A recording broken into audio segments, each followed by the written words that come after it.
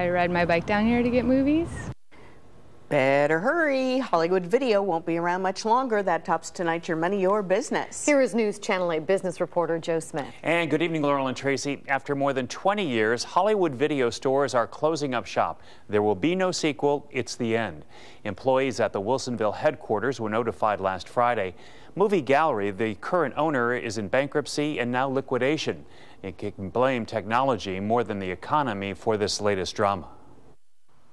Clark Griswold, Thelma and Louise, and Forrest Gump will need to find new parking spots at Hollywood Video. This one on Southeast Woodstock, as well as 1,900 Movie Gallery and Game Crazy stores nationwide, are in their last reel. Maybe 6 feet under?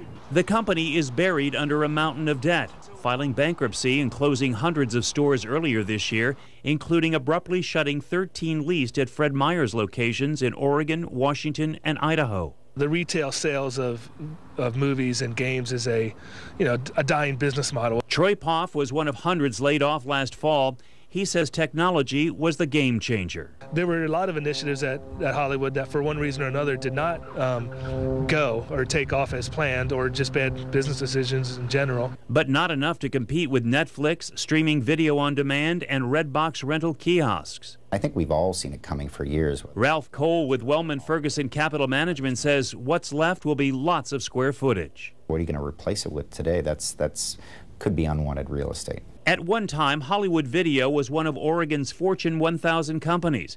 It started with one shop in 1988 in Southeast by Mark Waddles. When we talked to the former owner in 2002, he had 1,800 stores and 23,000 employees with plans to expand.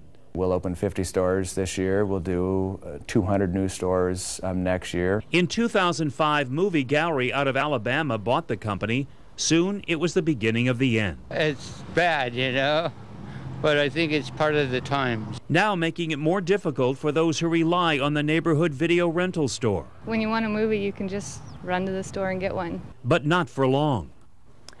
60 jobs will be lost in Oregon as a result of the shutdown. Most of the Portland stores are in going out of business mode. They expect to be open for the next month to liquidate inventory. Also,